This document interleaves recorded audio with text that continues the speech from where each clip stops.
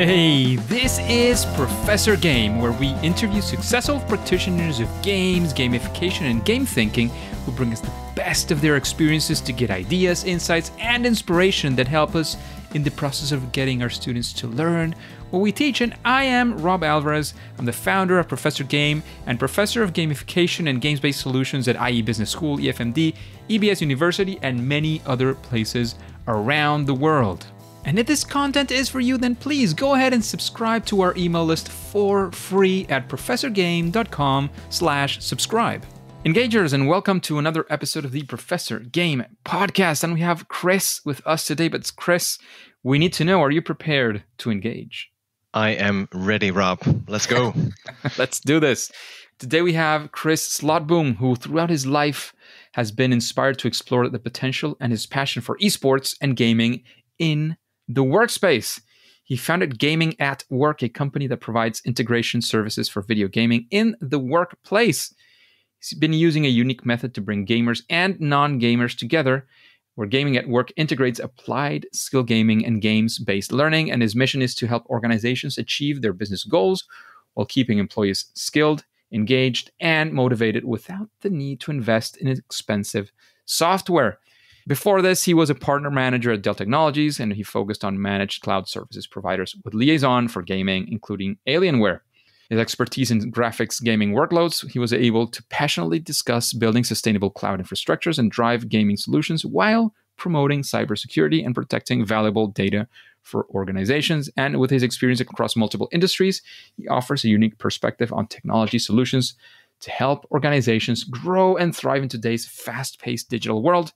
And he's always eager to connect with like-minded individuals and professionals to share ideas, insights, and excitement for what the future may bring next. And he usually posts about tech trends, innovation, space, gaming, culture, diversity, and more at teamlocktree.com. So, Chris, plenty of stuff you're doing. Is there anything that we're missing from that intro? Wow. I don't think so. Amazing. Yeah. And Chris, before we had started with the interview, you asked me to share backgrounds so that I could see the room where you're at. So there's a bunch of exciting things on your back. Can you quickly run us through what that looks like and how that perhaps integrates into a daily, your daily routines? What does a day look like with you? So where are you at and what do you do in that space? Well, picture the picturesque Amersfoort in the Netherlands. It's a centuries-old city, and I'm out in a standard home here in my home office.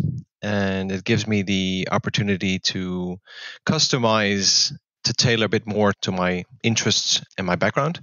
So from the left to right, there are 5 closets over there, 5 cabinets with books from my fantasy hobbies, or my professional side, more in the hospitality industry or IT development, and then crossing over into my video game history from the very first big box that I got from my parents that I was never able to play until the 4x speed CD-ROM came into the PC, and then all the way through to different board games, and then wrapping it up with a very large banner of my company.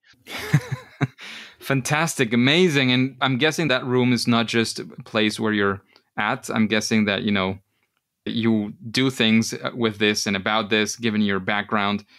And what is that? What would that look like? If we were to be you for today or for this week, whatever you want to go for, how would that look like? How would it feel? I have a very diverse week. I start off at one of our customers, an education. I'm not sure what to call that. It's in Dutch. It's called the MBO. It's the middle occupational school level here in Netherlands. We'll have to cut that, I suppose. But Monday to Friday, I have a very diverse week. I start off at a educational facility where I have our access to our virtual solutions and our workshop spaces. And then I work with my colleague, Stephen, where we develop our new workshops or we tailor our different reportings for our customers. And then I would go to different types of expos during your week or having customer conversations live or at the customer side or in our digital workspace. on Gather. And I wrap it up again at the educational office. It's quite a roller coaster. Plenty of things going on in there for sure. So, Chris, we know about your day. We know some of your background as well. Can you tell us a story about a time when you were using games-based learning, applied games, as we've mentioned, any of these things, and things just did not go your way? It's sort of a fail or a first attempt at learning. We want to be there. We want to learn from your experience. We want to essentially live that experience through with you. I think the biggest challenge for me as we're pioneering this new applied skill gaming solution is trying to make people understand what the real digital skills are. And it took us about a year and a half to get through that first hurdle when we published our article about the benefits of recreational gaming. Because in essence, that was the baseline, the starting point to talk about this subject effectively and with a strong fundament that allows people to understand what the different skills that are, the different competencies that you can address with this. And I guess the most challenging part would be to cross over the different generations. The older generations tend to be more lenient to traditional activities rather than gaming. What can you do with gaming? And as we progress through the conversations, like over the years, our conversations have become more meaningful and more focused to value add instead of that gaming is a fun hobby that you can do. And given these difficulties you went through to get, I'm not sure if it was about putting the article out or actually realizing that it was an article, but would you have done something differently now that you know, or if you came across some challenge that is maybe similar, or you're advising somebody who's going through a similar challenge, what would you do differently? Like, how would you go about it, perhaps? Like, what would that look like if you were to do this? For the most part, is staying true to yourself throughout the years, finding that one unique thing that no one else has been doing and taking full grasp of that and polishing it, building it up, building a full proposition around it. It takes perseverance and tenacity. And when you find people that say, that's not something that's going to work, or it's never going to fly, try and ignore those people and focus on your own success and your own happiness that this strain gives you. Absolutely. That makes sense. And instead of going for a difficult time, how about we go for a story when actually things went well? Something where you say, well, this is actually a sort of a proud moment, something I'd like to talk about and showcase to others because we want to be there. We want to see perhaps some of the factors of success this time. Can you take us there? I think I can address like something that happened a week ago, but also a few months ago. Well, I'll start with a week ago. There was a large expo, an education expo on EdTech. And at the very last minute, the expo okayed a project, and that allowed for the association that I'm a member of to go forward with attending. And we had, I think, 2 days or less than 24 hours to finalize the stand and putting out the different activations for people to enjoy and also showcase how it affected people in their educational sense. So the power of, in this case, esports, the more performance side of gaming, if you will. And that for us at Gaming.At.Work, that's the holy grail, because if you're able to leverage the power of esports and showcasing how gaming on a professional level or an athletical level adds benefit, then that also has an important value for the recreational side. Absolutely. And how would you, what allowed you to get there, so to speak? What would you say is, what allowed you to get there? And that there could be sort of many different ways to approach this, whether it's, to come up with that in a very short period of time, or how did that proposal manage to come in, or all of these combined? Like, how did you get to be there in such a position where that was actually even possible for you? Well, the team at the association was really helpful. So the moment leading up to that final decision moment, we have done a lot of preparing, and everything we wanted to do on that expo was very defined. But at the moment's notice, when it was crunch time, that's when it really shined. That makes sense. That makes a lot of sense. So I'm guessing that building those, I don't know if partnerships exactly or something along those lines, actually allowed you to be at the point where this happened for you and it happened successfully, right? The fact that you had Absolutely. already built these relationships is something that I'm guessing was crucial to be able to get that help from the association, as you were mentioning, right? I feel so proud. It was just amazing to be in that, not just at the expo, but just to show that this is a cultural trend that has been shaping up to become the next big thing. And people have been saying it for years. And now for really seeing it into action on a societal level and the educational level, that really sparks a lot of joy. Absolutely. That makes sense. Totally. Love that. And Chris, when you're doing these things that you do, I'm guessing that you have some form of a method, a strategy, some way of doing things or a process. What would that look like if I were to ask you, like, can you teach this to somebody else? What would you tell them? What would be the steps? I don't know. Can you guide us through it?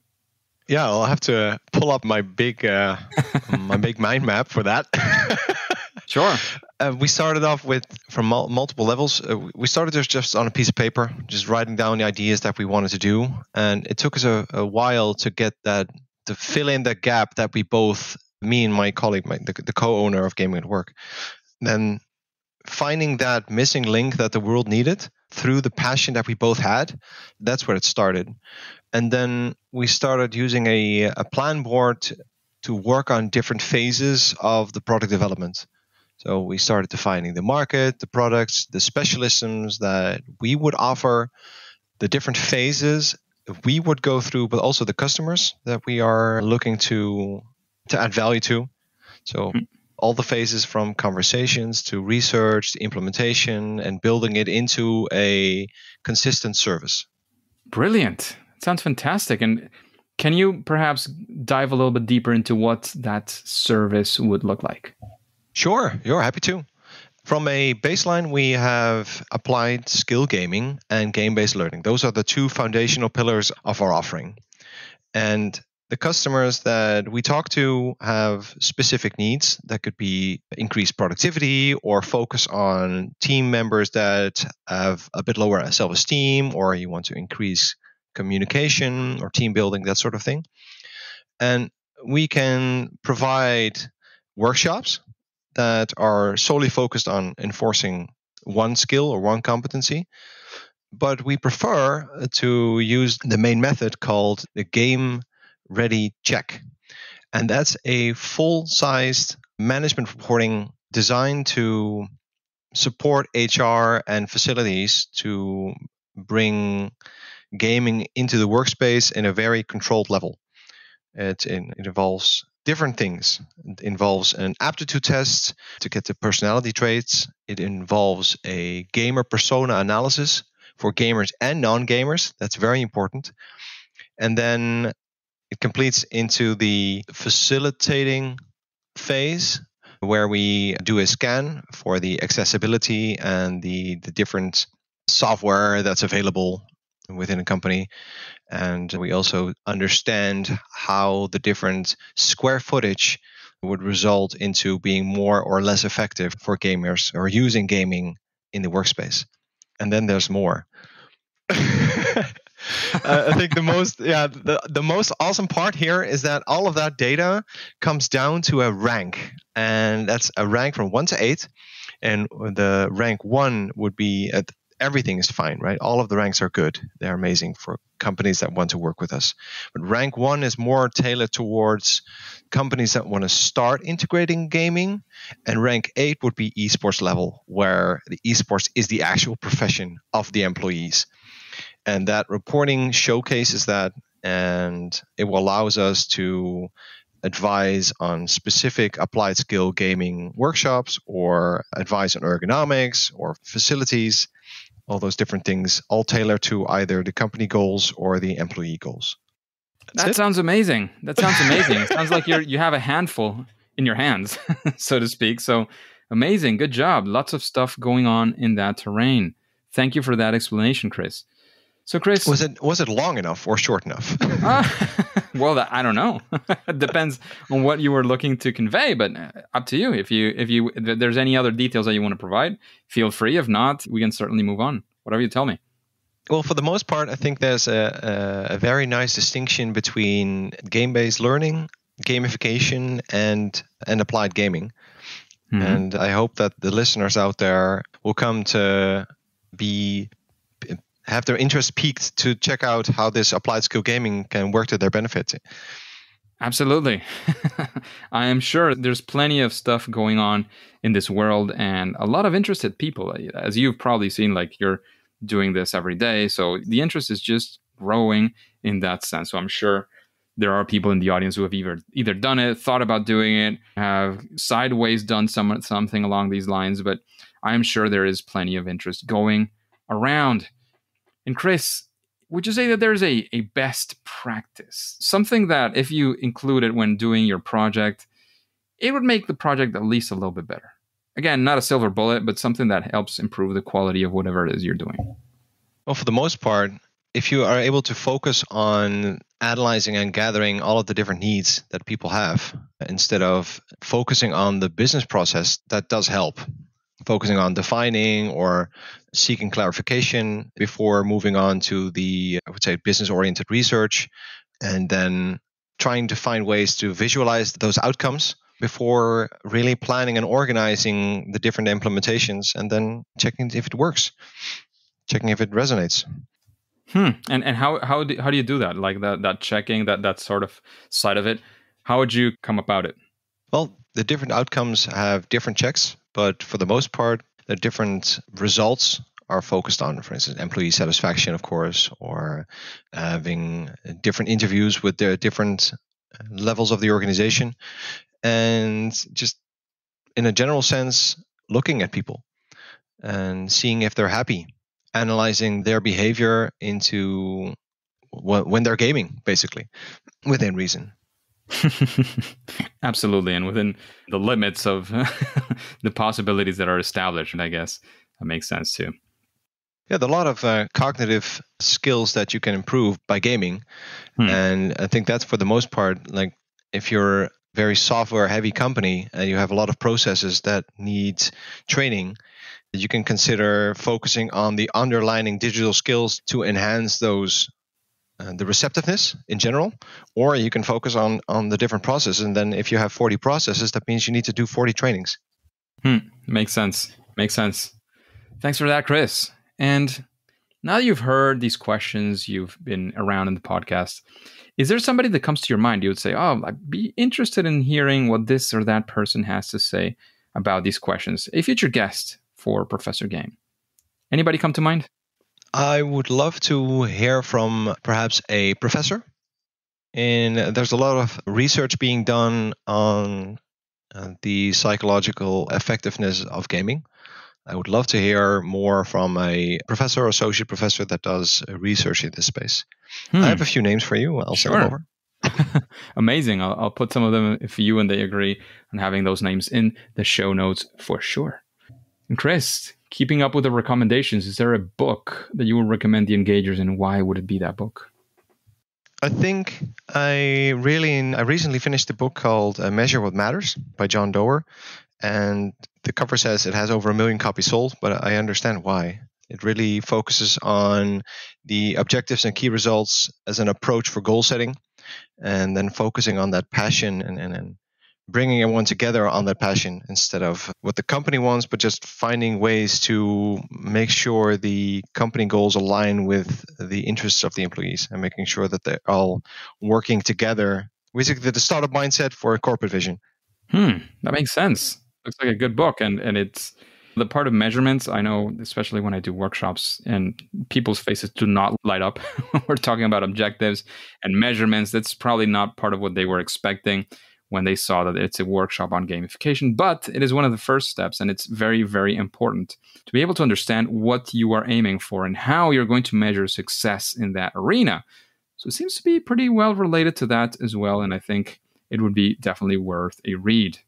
So thanks for that recommendation, Chris. And Chris, in your case, in this world of gaming in general, as you were discussing it, what would you say is your superpower? That thing that you do at least better than most other people.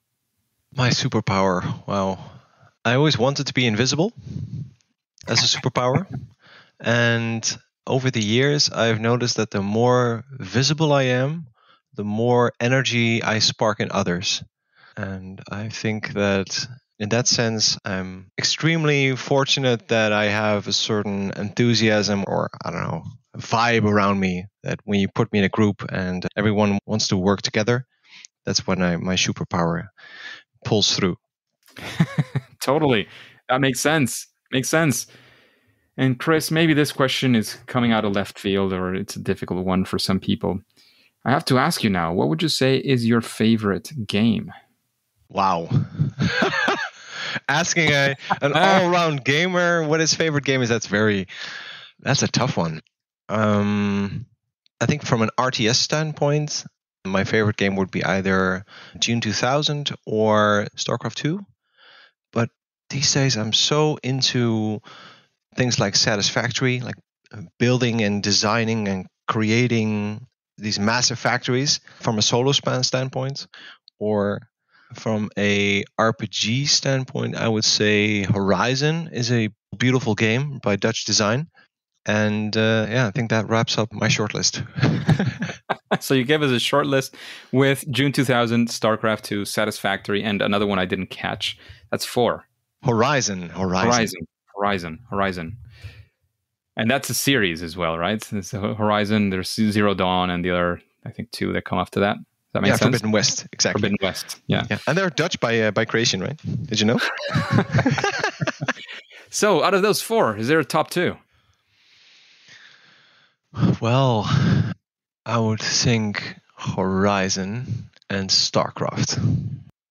All right. We narrowed it down to 2 this time. Leave it at that for now. So, Chris, when we are discussing all these things, we love what you are doing. It seems like you have an interesting purpose to look forward to with gaming and including that in work and making people be excited about doing that at work, essentially, which is not something that is very common, at least not nowadays. But Chris, our time is almost up for the interview. So this is the time where if you have any call to actions, any final words you want to say, anything you want to add to what we've discussed at this point. Because after that, when everything's said and done, we're going to say that it's game over. All right. Well, in that last breath before falling in the pit while playing Mario, I would say try and introduce gaming in a structured sense and don't offer it as just a perk, having a console in your office or something, but really try and focus on strategizing it into your HR policy so that you can have a solid digital skill-based foundation that everyone will benefit from. Brilliant. Thank you once again. And where can we find out more about you and your work, Chris? You can find out more at GamingAt.Work.nl. And you mentioned it before, all the way at the start, teamlocktry.com is my interest page where I gather news about gaming and business. Brilliant. Thank you so much once again for being here with us today, Chris. Thank you, Engagers, for sticking around until the end of the interview if you have. And even if you haven't, just for checking this out. However, at least for now and for today, it is time to say that it's game over. Engagers, thank you for listening to the Professor Game podcast. And if you want more interviews with incredible guests, please go to professorgame.com/subscribe and get started on our email list for free. We'll be in contact. You'll be the first to know of any of our opportunities that arise or that are already existing, and we will have them available just for you. Please remember, before you go into your next mission, before you click continue, remember to follow or subscribe, whatever that looks like, on your favorite podcast app, and listen to the next episode of Professor Game. See you there.